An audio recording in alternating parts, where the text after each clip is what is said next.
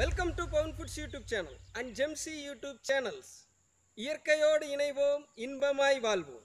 இன்றைய பாரம்பரிய உணவுகளும் பயனுள்ள மருத்துவ தகவல்களும் என்கிற நிகழ்ச்சியில் நம்ம பார்க்க இருக்கிறது மல்டி பர்பஸ் ஆட்டாவாக தயாரித்து வச்சிருக்கிற சப்பாத்தி மாவில் நம்ம முதல்ல சப்பாத்தி செய்யும்போது அதற்கு சைட் டிஷ்ஷாக எந்த வகையான குருமாவை பயன்படுத்தினா நம்ம உடம்புக்கு தேவையான முழு விட்டமின்களும் மினரல்களும் மற்றும் தேவையான நியூட்ரிஷன்களும் எல்லாம் கிடைச்சி நம்ம முழு ஆரோக்கியத்தோடு இருக்க முடியும் அப்படிங்கிறதுக்காக தயாரித்த நிகழ்ச்சி தான் இது. இதோ நீங்கள் பார்த்துக்கிட்டு இருக்கிறது மல்டி பர்பஸ் ஆட்டாவில் தயாரித்த சப்பாத்தியும் அதற்கு ஏற்றாற்போல் தயாரித்த குருமாவையும் தான் இப்போ பார்த்துக்கிட்டு இருக்கிறீங்க. இதோ இதை பார்த்தாலே நாவில் எச்சில் ஊறுகிறது.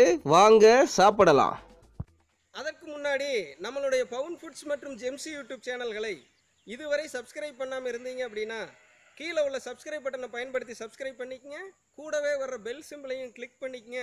எங்களுடைய நிகழ்ச்சி தொகுப்புகளின் தொடர்ச்சி உங்களுக்கு உடனுக்குடன் வந்து சேரும். மேலும் தற்போது உங்களுக்குள்ள உடல் உபாதைகளுக்கு எந்தெந்த மாதிரி உணவுகளை நம்ம பாரம்பரிய முறைப்படி தயாரித்து சாப்பிட்டோம் அப்படின்னா குணமாகும் அப்படின்னு தெரிஞ்சுக்கிறதுக்காக நம்மளுடைய பவுன்ஃபுட்ஸ் மற்றும் ஜெம்சி யூடியூப் சேனல்களில் உள்ள பாரம்பரிய உணவுகளும் பயனுள்ள மருத்துவ தகவல்களும் அப்படிங்கிற பிளேலிஸ்டில் உள்ள காணொலியை பார்த்து தெரிஞ்சுக்குங்க. 60க்கும் மேற்பட்ட நிகழ்ச்சிகள் இதுவரைக்கும் நம்மளுடைய பவுன்ஃபுட்ஸ் மற்றும் ஜெம்சி யூடியூப் சேனல்கள் உங்களுடைய ஆரோக்கியத்துக்காக தயாரித்து வழங்கியிருக்கு. அதில் உங்களுக்கு தேவையான நிகழ்ச்சிகள் இல்லாத பட்சத்தில் கீழே கமெண்ட் செக்ஷனில் சொல்லுங்கள். அதற்கான நிகழ்ச்சிகளையும் நம்மளுடைய பவுன்ஃபுட்ஸ் மற்றும் ஜெம்சி யூடியூப் சேனல்கள் உங்களுக்காக தயாரித்து வழங்கும். தேவையான பொருட்களில் நம்ம தேர்ந்தெடுக்கையில் ரொம்ப கவனமாக தேர்ந்தெடுக்கணும். இந்த தேங்காய் பார்த்திங்கன்னா முழு வரக்காயாக இருக்கணும், நல்ல நெத்துக்காயின்னு சொல்லுவாங்க, அந்த மாதிரி இருக்கணும். அடுத்து பார்த்திங்க அப்படின்னா வெள்ளைப்பூண்டு 2 கட்டை, பெரிய வெங்காயம் 1, இஞ்சி பார்த்திங்க அப்படின்னா சிறிய நெல்லிக்காய் அளவுக்கு எடுத்துக்கணும்.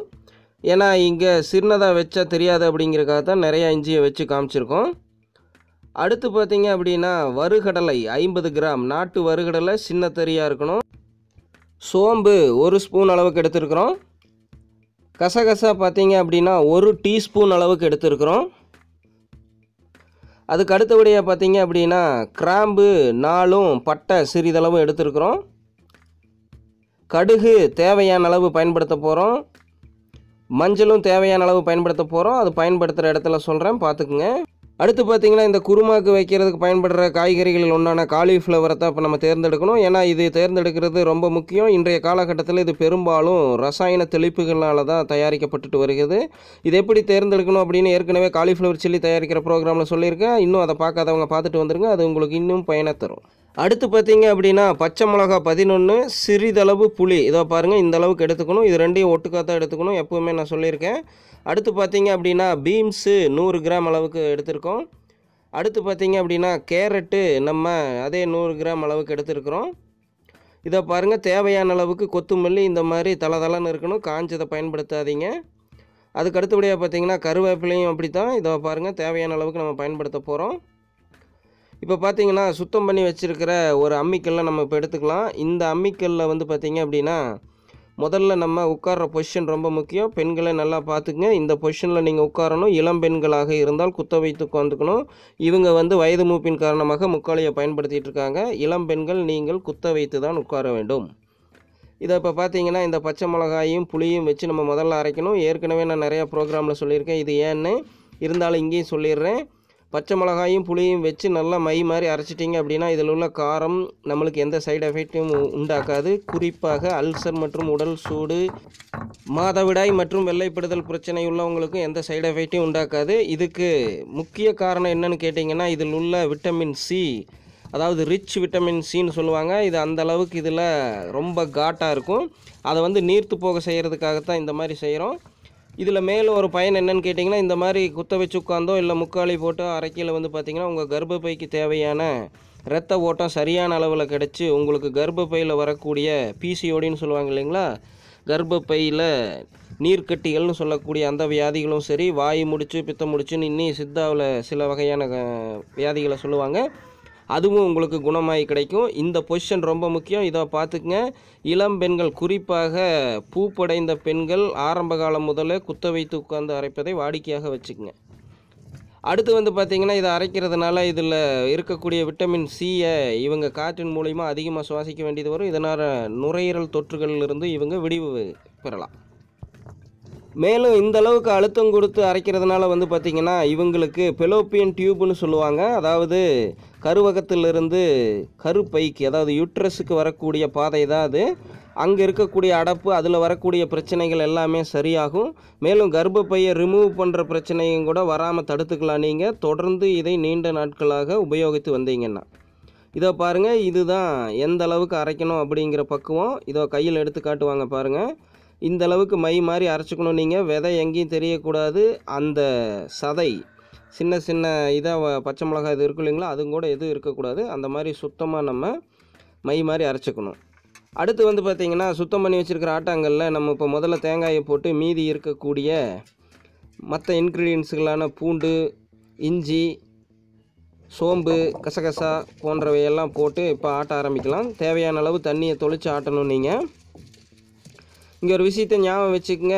அந்த மிளகா அரைச்சி எடுத்துருக்கு இல்லைங்களா, பச்சை மிளகாய், அதை வந்து முதல்ல போடக்கூடாது. முதல்ல இந்த தேங்காயில் இருக்கிற பால் மீதி இருக்கிற எல்லா இன்க்ரீடியன்ஸுகளோடையும் இன்சுலேட் ஆகிற அளவுக்கு முதல்ல பொறுமையாக நல்லா அரைச்சிக்கணும். ஏன்னா இதையை வந்து பார்த்திங்கன்னா அல்சர், பைல்ஸ் உள்ளவங்க சாப்பிட்டா கூட எந்த விதமான சைடு எஃபெக்ட்டும் இல்லாத மாதிரி இருக்கிறதுக்காக நம்ம தயாரிச்சுக்கிட்டு இருக்கிறோம்.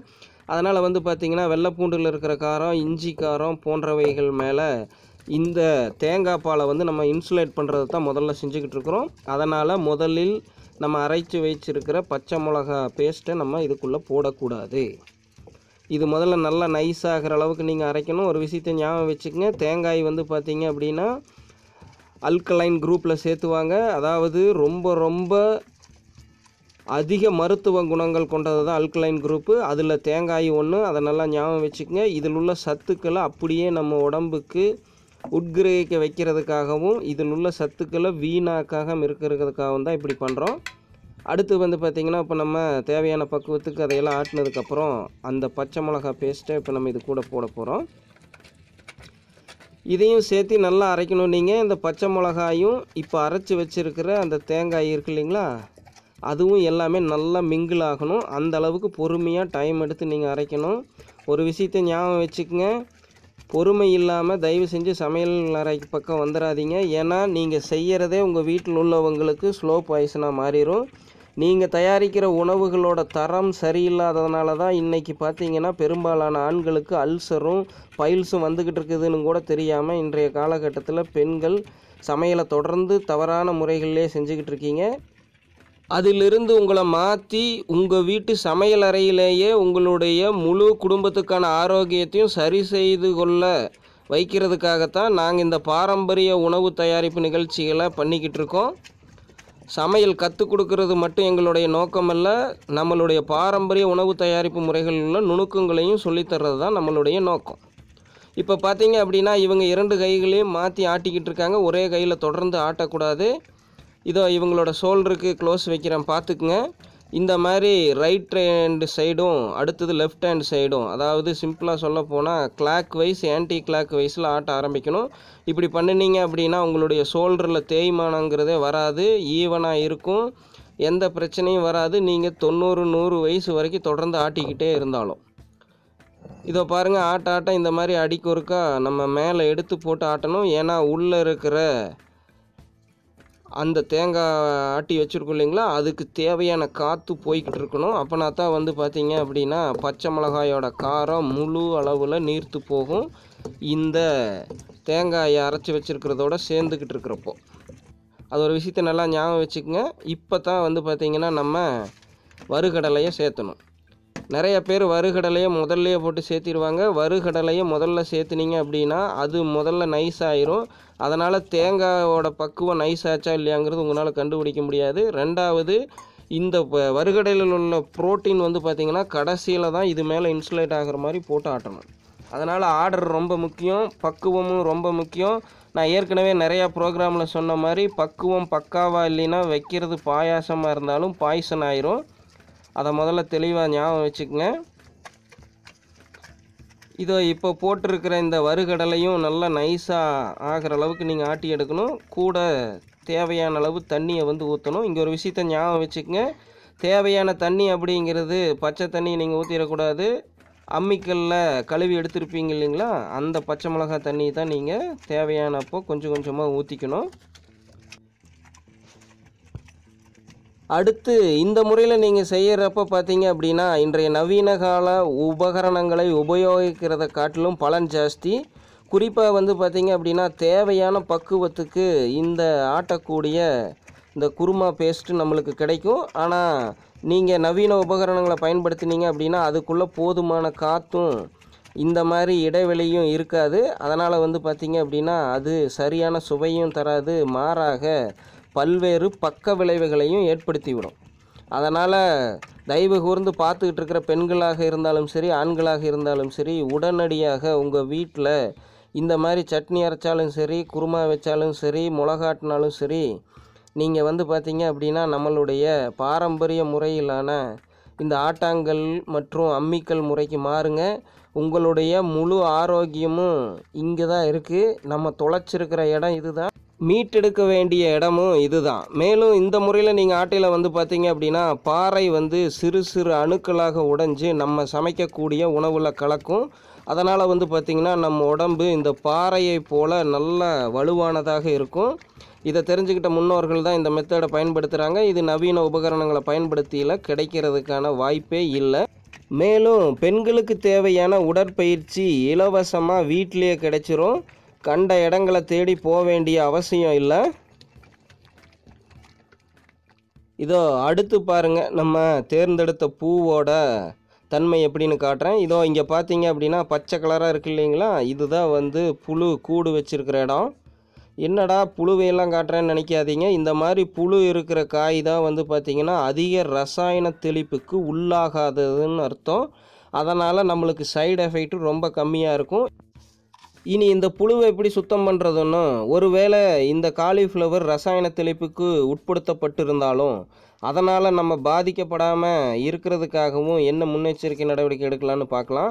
இப்போ பார்த்திங்கன்னா ஒரு டம்ளர் எடுத்துகிட்டு 2 ஸ்பூன் அளவுக்கு வந்து பார்த்திங்கன்னா உப்பை போட்டு அது கூட 2 டீஸ்பூன் அளவுக்கு மஞ்சளை போட்டு நல்லா கலக்கிக்கலாம். நம்ம இதை பாருங்கள், இந்த மாதிரி கலக்கினதுக்கப்புறம் நம்ம இதை எடுத்து நம்ம தூள் பார்த்து வச்சுருக்கோம் இல்லைங்களா, அந்த காலிஃப்ளவரை போட்டு நல்லா கழுவலாம். ஒரு விஷயத்தை ஞாபகம் வச்சுக்கங்க, இந்த உலகத்திலேயே தலை சிறந்த கிருமி நாசினி எதுன்னு கேட்டிங்கன்னா இந்த மஞ்சளும் நம்ம எடுத்துருக்கிற கல்லுப்பும் தான். இதை பாருங்கள், இந்த மாதிரி ஒரு பெரிய சட்டியில் போட்டுங்க, அப்படின்னா தான் நம்மளால் அதை கழுவுறதுக்கு வசதியாக இருக்கும். இதோ இப்போது நம்ம கரைச்சி வச்சுருக்கிற மஞ்சள் மற்றும் கல்லுப்பு கரைசலை இது கூட ஊற்றிக்கலாம். நல்லா கழுவணும் நீங்கள். ஏன்னா இது மேலே வந்து பார்த்தீங்க அப்படின்னா சின்ன சின்ன கருப்பாக இருந்ததையும் நீங்கள் பார்த்துருப்பீங்க இந்த காலிஃப்ளவர் மேலே. அது வந்து பார்த்தீங்க அப்படின்னா பூஞ்சைகள் கூடு கட்டின இடம். அதனால் அதில் உள்ள பூஞ்சைகள் மற்றும் புழு மற்றும் ரசாயன தெளிப்புகளினால் பாதிக்கப்பட்டிருந்தாலும் அதை எல்லாத்தையும் சரி செய்யறதுக்காகத்தான் இந்த மாதிரி மஞ்சள் மற்றும் உப்பு கரைசலில் போட்டு நம்ம கழுவிக்கிட்டு இருக்கிறோம். இதை பாருங்கள், மேலே அந்த கருப்பு கருப்பாக இருக்கிறது தெரியுது பார்த்தீங்களா, அந்த பூவோட மண்டையில் இந்த அளவுக்கு அலாசுறது மூலிமா அதையும் கூட வெளியே வர்ற அளவுக்கு நீங்கள் நல்லா பண்ணிக்கணும். அந்த கருப்பே மாறிடும் அந்த பூ மேலே இருக்கிறது, அந்த அளவுக்கு நீங்கள் நல்லா அலாசிக்கணும். மேலும் வந்து பார்த்திங்கன்னா இதில் உள்ள ரசாயன தெளிப்புகள் இருந்தும் நம்மளை காப்பாற்றிக்கிறதுக்கு ரொம்ப நேரம் நீங்கள் கழுவ வேண்டியது வரும். குறிப்பாக வந்து பார்த்திங்கன்னா இது கழுவுறதுக்கு ஒரு 5 நிமிடம் நீங்கள் எடுத்துக்கணும். அடுத்து பார்த்திங்கன்னா இந்த மாதிரி ஒரு கப்பில் எடுத்து போட்டு கொஞ்சம் நேரம் ஊறவும் வச்சுக்கணும். இதை பாருங்கள், இந்த வடைச்சட்டியை தான் நம்ம குருமா வைக்கிறதுக்கு உபயோகப்படுத்துறதுனால அதுலேயே கொஞ்சம் தண்ணியை ஊற்றி கழுவி இதில் ஊற்றிடலாம். வேறு எந்த கெடுதலும் வரப்போகிறதில்ல. இனி இதை அப்படியே வந்து பார்த்திங்க அப்படின்னா அடுப்பில் வச்சுட்டு நம்ம கேஸை பற்ற வைக்கலாம். இதை பாருங்கள், கேஸ் பற்ற வைக்கிறதையும் காட்டுறோம். ஏன்னா எதுக்காக கேஸ் பற்ற வைக்கிறத காட்டுறோம் அப்படின்னா, நம்ம அந்த பாரம்பரிய முறையில் சமைக்கையில் வந்து பார்த்திங்கன்னா பெரும்பாலும் அடுப்பில் தான் சமைப்பாங்க. அந்த அடுப்பில் சமைச்சா எந்த அளவுக்கு சத்து இழப்பு இல்லாமல் நம்ம சமையல் பண்ண போகிறோமோ அதையவே நம்ம இந்த நவீன உபகரணமான கேஸ்லேயும் பண்ண போகிறோம். ஏன்னா எதுக்காக இப்படி பண்ணுறோம் அப்படின்னு கேட்டிங்க அப்படின்னா, இன்றைய காலகட்டத்தில் பெரும்பாலான வீடுகளில் கேஸு தான் இருக்குது. அதனால் கேஸை பயன்படுத்தியே எப்படி நம்ம பாரம்பரிய முறைப்படி உணவு தயாரிக்கிறது அப்படிங்கிறதுக்காகத்தான் இப்படி பண்ணிக்கிட்டு இருக்கோம். ஏன்னா நம்ம அடுப்பில் செஞ்சு காட்டுறது பெரிய விஷயம் இல்லை, ஆனால் அது இன்றைய காலகட்டத்தில் உங்களுக்கு சாத்தியம் இல்லை. அதனால் உங்ககிட்ட இருக்கிற உபகரணங்களை பயன்படுத்தியே எப்படி நம்ம பாரம்பரிய முறைப்படி தயாரிக்கிறது அப்படிங்கிறது தான் சொல்லிக் கொடுக்க போகிறோம். இங்கே ஒரு விஷயத்தை ஞாபகம் வச்சுக்கோங்க. மரச்செக்கு நல்லெண்ணெய் ஊற்றி சிம்மிலேயே சூடானதுக்கப்புறம் கடுகை போட்டு நல்லா வெடிக்கிற வரைக்கும் பொறுமையாக இருக்கணும். நம்ம இது ஏற்கனவே நிறையா ப்ரோக்ராமில் சொல்லியிருக்கேன், அதனால தான் இங்கே லைட்டாக அதை பற்றி சொல்லிக்கிறேன். இருந்தாலும் சொல்கிறேன் கேட்டுங்க. கடுகு காரம் நல்லா எண்ணெயில் இறங்கினா தான் நம்மளுக்கு பல்வேறு வகையான மருத்துவ பலன்கள் கிடைக்கும். குறிப்பாக இரத்தத்தில் உள்ள கொழுப்பை கரைத்து கொடுக்கும், நம்மளுடைய பெருங்குடலை சுத்தமாக வைத்துக்கொள்ளும், நம்மளுடைய உடலை குளிர்ச்சியாகவும் வைத்துக்கொள்ளும். அடுத்து பார்த்திங்க அப்படின்னா நம்ம எடுத்து வச்சுருக்கிற ஒரு பெரிய வெங்காயத்தை அறுத்து வச்சுருக்கோம் இல்லைங்களா, அதையும் இப்போ இது கூட போட்டு நல்லா வணக்கிக்கலாம். ஒரு விஷயத்தை ஞாபகம் வச்சுக்கிங்க, இங்கே வெங்காயம் நல்லா பொன்னிறமாக ஆகிற அளவுக்கு நம்ம வறுத்தெடுத்துக்கணும். அதற்கு 2 to 3 நிமிடங்கள் பிடிக்கும். அது வரைக்கும் நீங்கள் பொறுமையாக தான் வறுத்துக்கணும். சிம்மில் வறுக்கணும், புகை வரக்கூடாது. நீங்கள் பார்த்துக்கிட்டு இருக்கீங்க, ஏன்னா பக்குவம் ரொம்ப முக்கியம். நம்ம செய்கிறது வேறு கேஸில் ஹை பேமில் வச்சு செஞ்சிட்டிங்கன்னாலும் இதில் உள்ள சத்துக்கள் வீணாயிரும். அதனால் சிம்மில் வச்சு தான் செய்யணும். இப்போ பார்த்தீங்கன்னா நம்ம அதுக்கப்புறம் ஆட்டி வச்சுருக்கோம் இல்லைங்களா, அந்த தேங்காய், பச்சை மிளகா, கடலை அதுன்னு எல்லாம் போட்டு அதுகளை இப்போ இது கூட போட்டு நல்லா வணக்கிக்கலாம். இந்த வெங்காயம் கடுகும் வணக்கி எடுத்த நல்லெண்ணெயோட இந்த நல்லெண்ணெய் நல்லா இது மேலே இன்சுலேட் ஆகிற அளவுக்கு பொறுமையாக நீங்கள் டைம் எடுத்து வறுத்துக்கணும். ரெண்டாவது, இந்த வணக்கிறதுலையே பச்சை வாசமும் போயிடணும். இதோ வணக்கினதுக்கப்புறம் பார்த்தீங்க அப்படின்னா நம்ம ஆட்டி எடுக்கிறதுக்கு உபயோகப்படுத்தின தண்ணி இருக்குது இல்லைங்களா, அந்த தண்ணியவே எடுத்து இந்த மாதிரி முரத்தில் ஊற்றி கழுவி ஊற்றிக்கலாம். இதனால் என்ன பலன்னு கேட்டிங்க அப்படின்னா, சிறிதளவும் கூட வீணாக்காமல் நம்ம சமையலுக்கு பயன்படுத்திக்கலாம். நம்ம தயாரித்த இந்த தேங்காய் துவையலை அது கூட வந்து பார்த்திங்க அப்படின்னா இந்த முரத்தை கழுவுறதுக்கு வேறு எந்த கெமிக்கலும் நம்மளுக்கு தேவையில்லை. இப்போ கழுவி ஊற்றுனது போக சாதாரண புளி கரைசல்லையே இதை கழுவினாலும் சுத்தமாயிரும், இல்லை வெறும் சாம்பல் போட்டு கழுவினா கூட சுத்தமாயிரும். இந்த முறையில் தான் நாங்கள் பாத்திரங்களை கழுவிட்டுருக்குறோம். நாங்கள் பாத்திரம் கழுவுறதுக்கு எந்த விதமான கெமிக்கலையும் பயன்படுத்துவது கிடையாது. இதோ இப்போ பார்த்தீங்கன்னா ஏற்கனவே ஆட்டாங்கல் தண்ணியில் ஊற்றி கழுவிருக்கோம் இல்லைங்களா, இப்போ கொஞ்சம் நம்ம நல்ல தண்ணியை, அதாவது பச்சை தண்ணியை ஊற்றி கழுவி ஊற்றிட்டோம் அப்படின்னா இந்த முறம் சுத்தமாக இங்கேயே கழுவிருச்சுன்னு அர்த்தம். நாங்கள் இதுக்கு மேலே மேற்கொண்டு கழுவ போகிறது கிடையாது. இப்போ இதையை நல்லா கிளறி விட்டுங்க. ஒரு விஷயத்தை ஞாபகம் வச்சுக்கங்க, இப்போ நம்ம தயாரிச்சிருக்கிறது இந்த உலகத்தில் என்னென்ன விட்டமின்கள் இருக்கோ, மினரல்கள் இருக்கோ அத்தனையும் ஒன்று சேர்த்துனா ஒரு பேஸ்ட்டு. அது கூட வந்து பார்த்திங்க அப்படின்னா நம்ம ஏற்கனவே ஊற வச்சுருக்கோம் இல்லைங்களா, மஞ்சள் உப்பு சேர்ந்த கரைசலில் காலிஃப்ளவரை, அந்த காலிஃப்ளவரை இந்த மாதிரி வடிச்சிட்டு வெறும் காலிஃப்ளவரை தான் நம்ம போட போகிறோம். அந்த உப்பு மஞ்சள் கரைசலில் இது கூட ஊற்றக்கூடாது, அதை நல்லா மைண்டில் வச்சுக்கோங்க. இதை பாருங்கள், காலிஃப்ளவர் எந்த அளவுக்கு மஞ்சள் கலராக ஆயிடுச்சின்னு. மஞ்சள் முழுசாக இது ஃபுல்லாக இறங்கிருச்சு. இதனால் என்ன பயன்னு கேட்டிங்க அப்படின்னா, ஏற்கனவே நான் காமிச்ச மாதிரி இருக்கிற புழு மற்றும் புழு இட்ட முட்டை மற்றும் அதோட எச்சம் இதுகளை எல்லாத்தையுமே சுத்தம் பண்ணிடும் மஞ்சள். அதுக்கப்புறம் பார்த்திங்கன்னா இது ஒரு வேளை ரசாயன தெளிப்புக்கு உட்படுத்தப்பட்டிருந்தாலும் அந்த ரசாயன பாதிப்பையும் நம்மளுக்கு இல்லாமல் பண்ணிடும். அதற்காகத்தான் நம்ம அந்த மாதிரி ஊற வச்சோம். இதை அடுத்து பார்த்திங்க அப்படின்னா இந்த மாதிரி சின்ன சின்னதாக பீன்ஸை நறுக்கி இது கூட கலக்கிக்கணும். ஒரு விஷயத்தை ஞாபகம் வச்சுக்கங்க, சிம்மில் தான் இருக்கணும். நான் முதல்லையே சொன்ன மாதிரி இந்த உலகத்தில் உள்ள அத்தனை வகையான விட்டமின்களும் மினரல்களும் இருக்கிற மாதிரி இந்த குருமாவை செய்கிறதுனால சிம்மில் தான் வச்சு நீங்கள் செய்யணும். இது வந்து எதுக்காக அப்படின்னு கேட்டிங்க அப்படின்னா, நம்ம அடுப்பில் சமைச்சா எந்த அளவுக்கு வெப்பம் கொடுப்போமோ அதற்கு இணையாக இருக்கணும் அப்படிங்கிறதுக்காக தான் சிம்மில் செய்கிறோம். அதுக்கு அடுத்தபடியாக பார்த்திங்கன்னா சித்தாவில் இதை வந்து கரந்தை உணவுகள் அப்படின்னு சொல்லுவாங்க. இந்த காலகட்டத்தில் கிடைக்கக்கூடியது குறிப்பாக நகர்ப்புறங்களில் இந்த மாதிரி கேரட்டு, பீன்ஸு, பீட்ரூட்டுன்னு தான் கிடைக்கும். அவங்களுக்கு வந்து பார்த்திங்க அப்படின்னா சுண்டைக்காய், முள்ளு கத்திரிக்காய், நம்ம இயற்கையான முறையில் கிடைக்கக்கூடிய வாழைப்பூ, வாழைக்காயின்னு இதுகெல்லாம் அவங்களுக்கு கிடைக்கிற வாய்ப்பு ரொம்ப கம்மி. அதனால் நகர்ப்புற வாசிகள் அதிகம் இந்த காய்கறியை தான் பயன்படுத்துவாங்க. அப்படி அவங்க இந்த காய்கறிகளை பயன்படுத்தினாலும் இதில் உள்ள ரசாயனங்கள்னால அவங்களுக்கு எந்த சைடு எஃபெக்ட்டும் வராமல் இருக்கிறதுக்காகவும் மேலும் அதில் உள்ள சத்துக்களை உட்கிரகிக்க வைக்கிறதுக்காகவும் தான் நம்ம இப்போ இந்த நிகழ்ச்சியை பண்ணிக்கிட்டு இருக்கோம். இவ்வளவு சிரமப்பட்டு இந்த காலிஃப்ளவரு, கேரட்டையும் பீன்ஸையும் பயன்படுத்தணுமான்னு நீங்கள் கேட்கலாம். காரணம் இருக்குது. இன்றைய காலகட்டத்தில் நம்மளுக்கு வைட்டமின் ஈயும் கேயும் அதிக அளவில் தேவை. அதை அதிகம் கொண்டிருக்கிறது எதுன்னு கேட்டிங்க அப்படின்னா இந்த காலிஃப்ளவரு. மேலும் பார்த்திங்கன்னா பெண்களுக்கு அதிகமாக தேவைப்படக்கூடிய கால்சியமும் இதில் அதிக அளவு இருக்குது. அதனால தான் வந்து பார்த்திங்கன்னா நம்ம இந்த காலிஃப்ளவரை தேர்ந்தெடுத்துருக்குறோம் இந்த குருமா வைக்கிறதுக்கு.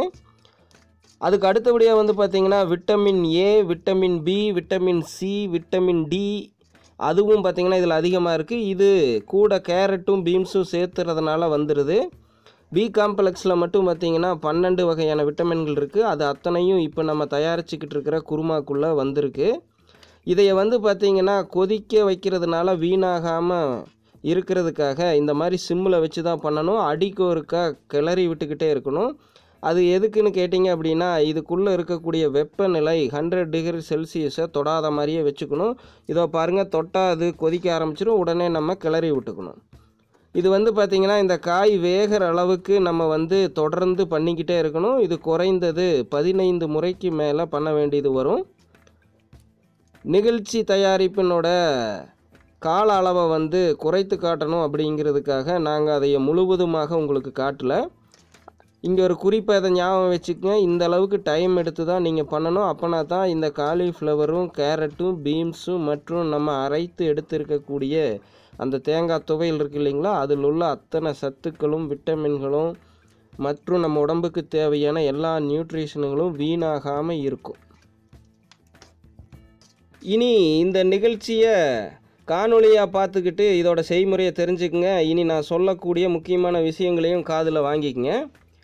இப்போ பார்த்தீங்க அப்படின்னா உலகத்தில் இருக்கக்கூடிய எல்லா விட்டமின்களும் மினரல்களும் கொலஸ்ட்ராலு கார்போஹைட்ரேட்டு என்னென்ன இருக்கோ அத்தனையும் இதுக்குள்ளே எப்படி வருது அப்படின்னு தெரிஞ்சுக்கங்க. இதை வந்து தயாரித்து நம்ம எது கூட சாப்பிட போகிறோம் அப்படின்னு கேட்டிங்க அப்படின்னா நம்ம பாரம்பரிய முறையிலான சப்பாத்தி கூட தான் சாப்பிட போகிறோம். அந்த சப்பாத்தி எப்படி தயாரிக்கிறது அப்படின்னு ஏற்கனவே நிகழ்ச்சி பண்ணியிருக்கோம். மேலும் அந்த சப்பாத்தி மாவு எப்படி தயாரிக்கிறது அப்படிங்கிறது நிகழ்ச்சி பண்ணியிருக்கோம். அந்த மாவை மட்டும் வச்சு நம்ம 10 வகையான பதார்த்தங்களை செய்யலாம். சப்பாத்தி, பூரி, போண்டா, பக்கோடா, கச்சாயம் அப்படின்னு ஒரு வார்டு இருக்குது. அது அத்தனையும் வந்து நம்ம நிகழ்ச்சிகளாக தொடர்ந்து உங்களுக்கு பண்ணி கொடுத்துக்கிட்டு இருக்கிறோம். அதை இன்னும் பார்க்காதவங்க கீழே டிஸ்கிரிப்ஷனில் தர்றேன். நம்ம பாரம்பரிய உணவுகளும் பயனுள்ள மருத்துவ தகவல்களும் அப்படிங்கிறதுக்கான லிங்க் அது. அதை போய் பார்த்து தெரிஞ்சுக்குங்க. இப்போது இதுக்குள்ளே என்ன சத்துக்கள் அப்படிங்கிறத நம்ம பார்க்கலாம். அந்த சப்பாத்தி மாவில் வந்து பார்த்திங்கன்னா நம்ம அரைக்கையில் பாசிப்பயிறு கொண்டக்கடலையும் போட்டு அரைச்சிருப்போம் கோதுமையோட. அதையை நம்ம சப்பாத்தியை பிணையில் வந்து பார்த்திங்க அப்படின்னா கார்ன்ஃப்ளவர் மாவையும் சேர்த்து பிணைஞ்சிருப்போம். ஸோ அதுலேயே வந்து பார்த்திங்கன்னா 80% விட்டமினும் மினரலையும் நம்ம கலந்துட்டோம். அடுத்து பார்த்திங்கன்னா இந்த குருமா தயாரிப்பில் தேங்காயை பயன்படுத்தியிருக்கிறோம். இஞ்சி, பூண்டு, சோம்பு, கசகசா. மேலும் கசகசா வந்து பார்த்திங்க அப்படின்னா சாப்பிட சாப்பிட நம்ம மேலும் இளமையாக இருப்போம். நம்மளுடைய பெருங்குடலை சுத்தமாக வச்சுருக்கோம். அதில் இருக்கிற கசப்பு அவ்வளவு நல்லது நம்மளுக்கு. இதுவரைக்கும் தயாரித்த உணவு தயாரிப்புகள்லேயே நம்ம அதிகம் கசகசாவை பயன்படுத்தினதில்லை. இந்த நிகழ்ச்சியில் தான் நம்ம கசகசாவை பயன்படுத்தி இருக்கிறோம். மேலும் பார்த்தீங்கன்னா வறுகடலை, பட்டை, கிராம்பு போன்றவற்றையும் பயன்படுத்தியிருக்கிறோம். இதுக்கெல்லாம் வந்து பார்த்திங்கன்னா வாசனைக்காக பயன்படுத்துறது கிடையாது, பல்வேறு மருத்துவ குணங்களை பெற்றிருக்குது. அதனால தான் நம்ம முன்னோர்கள் இதையே நம்மளுடைய சமையலில் பயன்படுத்தினாங்க. ஸோ இது எல்லாம் கிடைக்கிறதுனால நம்மளுக்கு என்னென்ன மருத்துவ பலன்கள் கிடைக்கிது அப்படின்னு நம்ம பார்க்கணும் இல்லைங்களா. அது என்னென்னு சொல்கிறேன், நல்லா ஞாபகம் வச்சுக்கோங்க. மெயினாக இதில் இருக்கக்கூடிய வைட்டமின் ஈயும் கேவும் வந்து பார்த்திங்க அப்படின்னா நம்மளுடைய முடி உதிர்தல், உடைதல், இள வயதிலேயே வந்து பார்த்திங்கன்னா சொட்டை, இள நரை போன்றவற்றையெல்லாம் வந்து பார்த்திங்கன்னா அது குணப்படுத்தி கொடுக்கும். ஒரு விஷயத்தை ஞாபகம் வச்சுக்கோங்க, மற்ற நவீன கால மருந்து மாதிரி 10 நாள் சாப்பிட்டா 15 நாள் சாப்பிட்டா குணமாகுன்னு சொல்ல முடியாது. இது உங்களுடைய உடல் வாக்கை பொறுத்து நீங்கள் தொடர்ந்து பயன்படுத்த ஆரம்பிக்கணும். மேலும் இது கூட வந்து பார்த்திங்க அப்படின்னா சில வகையான உடற்பயிற்சிகளையும் நீங்கள் செய்ய ஆரம்பிக்கணும். புதிதாக இப்போ பார்த்திங்கன்னா நம்மளுடைய பவுன்ஃபுட்ஸ் மற்றும் ஜெம்சி யூடியூப் சேனல்களில் இந்த உடற்பயிற்சி முறைகளை பற்றின காணொளிகளையும் நாங்கள் தயாரித்து வழங்கிக்கிட்டு இருக்கிறோம். அதையும் பார்த்துக்கிட்டு அந்த முறையில் நீங்கள் உடற்பயிற்சியும் செஞ்சுக்கிட்டு இந்த மாதிரி உணவுகளை தயாரித்து சாப்பிட்டீங்க அப்படின்னா உங்களுக்குள்ள எல்லா வியாதிகளையும் உங்கள் வீட்டிலேயே நீங்கள் இலவசமாக சரி செய்து கொள்ளலாம். மேலும் மற்றவங்களுக்கும் நீங்கள் எடுத்து சொல்லலாம் எந்த மாதிரி வியாதிகளுக்கு எந்தெந்த மாதிரி உணவுகளை சாப்பிடலாம் அப்படின்னு. இது முழுக்க முழுக்க நம்மளுடைய பாரம்பரிய முறையை பயன்படுத்தி செய்கிறதுனால பார்த்தீங்க அப்படின்னா நம்மளுக்கு எந்த விதமான பக்க விளைவுகளும் வரப்போகிறது கிடையாது. இங்கே ஒரு விஷயத்தை உங்களுக்கு ஞாபகப்படுத்த விரும்புகிறேன். இன்றைய காலகட்டத்தில் 40 வயதுக்குள்ளேயே தங்களுடைய கர்ப்பப்பையை எடுக்கிற நிலைக்கு வரக்கூடிய பெண்களுடைய சதவிகிதம் தொடர்ந்து அதிகரிச்சுட்டே வருது. மேலும் மார்பக புற்றுநோயால் பாதிக்கப்படுற பெண்களுடைய சதவிகிதமும் தொடர்ந்து அதிகரிச்சுட்டே வருது. இது எதோட பக்க விளைவு அப்படின்னு கேட்டிங்க அப்படின்னா, நவீன கால உணவு தயாரிப்பு முறைக்கு எல்லாரும் மாறினதுக்கான காரணம்தான். மேலும் பார்த்திங்கன்னா, குழந்தையின்மை பிரச்சனை அதிகமாக தலைவிரித்து ஆடுறதுக்கும் இந்த நவீன கால உணவு தயாரிப்பு முறைகள் தான் காரணம். இது ஒரு வகையில் பார்த்திங்க அப்படின்னா திட்டமிட்ட கார்ப்பரேட்டுகளோட சதி. இவனுங்களோட மருந்தும் இவனுங்களுடைய ப்ராடக்ட்டும், மேலும் இவனுங்களோட கம்பெனிக்கு ஆட்கள் வேலைக்கு வேணும் அப்படிங்கிறதுக்காகத்தான் நம்மளை இந்த மாதிரி மாற்றி வச்சுருக்கானுங்க. தெளிவாக சொல்லணும் அப்படின்னா, நம்ம கூட்டு குடும்பத்தை உடச்சி வச்சுருக்கானுங்க. கூட்டு குடும்பத்தில் வந்து பார்த்திங்க அப்படின்னா இந்த அளவுக்கு, அதாவது இன்றைய தனி குடித்தனம் பண்ணுற அளவுக்கு பொருளாதாரம் அன்னைக்கு தேவைப்பட்டது இல்லை. ஏன்னா நம்ம இயற்கையான முறையில் கூட்டு குடும்பமாக வாழ்ந்துக்கிட்டு இருக்கையில் இன்றைய காலகட்டத்து அளவுக்கு மருத்துவ செலவுகள் அன்னைக்கு நம்மளுக்கு இல்லை. உதாரணமாக இன்றைக்கி ஒரு சின்ன உடல் உபாதைகள் அப்படின்னு சொல்லி நவீன மருத்துவத்தை நம்ம நாடுனா, அவங்க நம்மளுக்கு பரிந்துரைக்கிற டெஸ்ட்டுகளும் மருந்துகளும் பார்த்திங்கன்னா அதிக செலவுகளை உருவாக்குது. அன்றைய காலகட்டத்தில் வந்து பார்த்திங்க அப்படின்னா பாட்டி வைத்தியம்னு சொல்லுவாங்க.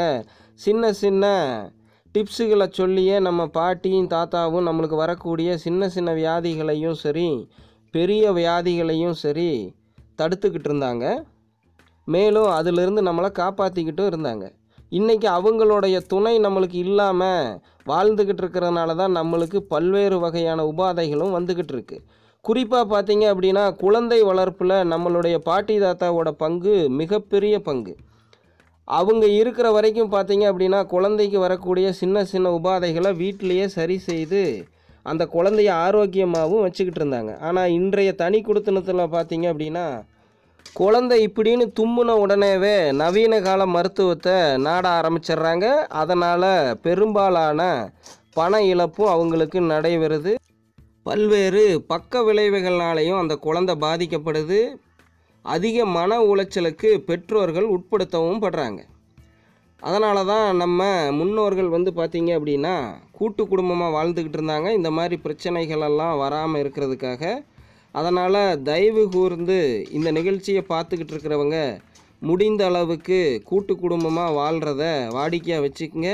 குறிப்பாக முதியோர் இல்லத்தில் கொண்டு போய் விட்டுருக்கிற பெற்றோர்களை தயவு கூர்ந்து உங்களுடைய சேர்த்து வச்சு வாழ பழகிக்குங்க.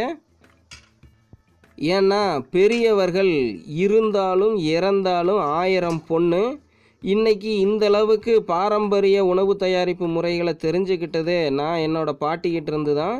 அதோட முக்கியத்துவத்தை உணர்ந்ததுனால தான் சொல்கிறேன். இதோ நம் பாரம்பரிய முறையிலான மல்டி பர்பஸ் ஆட்டா அப்படிங்கிற சப்பாத்தி மாவு தயாரித்து அந்த சப்பாத்தி மாவில் சுட்டெடுத்த சப்பாத்தியை தான் இப்போ நீங்கள் பார்த்துக்கிட்டு இருக்கீங்க. இது கூட நம்ம இப்போ தயாரித்த இந்த குருமாவை சேர்த்துனோம் அப்படின்னா இந்த உலகத்தில் என்னென்ன விட்டமின்கள் மினரல்கள் நியூட்ரிஷன்கள் இருக்குது அப்படின்னு சொல்லி கண்டுபிடிச்சிருக்கிறாங்களோ 99.99% இதுக்குள்ளே நம்ம கொண்டு வந்துடுறோம். எதுக்காக இப்படி சொல்கிறோம் அப்படின்னு கேட்டிங்கன்னா, நாளைக்கு ஏதோ ஒரு கார்ப்பரேட்டு என் மேலே கேஸ் போடுறதுக்கும் கூட வாய்ப்பு இருக்குது. அதனால் அந்த 0.1% இல்லை அப்படின்னு சொல்லிட்டா அது நாளைக்கு எனக்கு லீகல் பிரச்சனை வராமல் பாதுகாக்கும். அதனால தான் நான் 99.99% இதுக்குள்ளே வந்திருக்குதுன்னு சொல்கிறேன். இதோ பாருங்கள், பாரம்பரிய முறைப்படி தயாரித்த சப்பாத்தி எவ்வளோ சாஃப்டாக இருக்குன்னு ஒரே இழுப்பில் பிஞ்சு வந்துருச்சு. இதை பாருங்கள், ஒரு வாய்க்கு ஒரு காலிஃப்ளவர் வீதம் இப்படி நல்லா கிளப்பி சுருட்டி எடுத்து சாப்பிட்டோம் அப்படின்னா அடடட தேவாமிர்தமாக இருக்கும். எனக்கே இப்போ எச்ச ஊறிடுச்சு நாக்கில். நான் சாப்பிட போகிறேன். சாப்பிட பிரியமுள்ளவங்க வாங்க சாப்பிடலாம்.